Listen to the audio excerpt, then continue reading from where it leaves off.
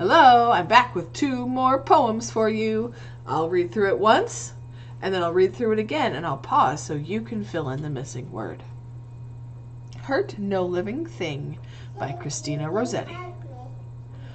Hurt no living thing, ladybird, nor butterfly, nor moth with dusty wing, nor cricket chirping cheerily, nor grasshopper so light of leap, nor dancing gnat, nor beetle fat, no harmless worms that creep.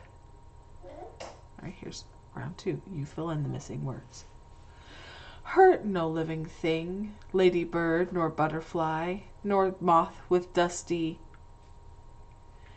nor cricket chirping cheerily, no grasshopper so light of leap, nor dancing gnat, nor beetle, nor harmless words that. Very good work. And here's another one. This is City Mouse and the Garden Mouse by Christina Rossetti. The city mouse lives in a house. The garden mouse lives in a bower.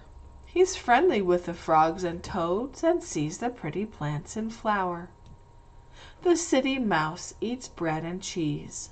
The garden mouse eats what he can. We will not grudge him seeds and stalks, poor little timid furry man. The city mouse lives in a. The garden mouse lives in a bower. He's friendly with the frogs and sees the pretty plants in. The city mouse eats bread and cheese. The garden mouse eats what he can. We will not grudge him seeds and. Poor little timid furry. Great job.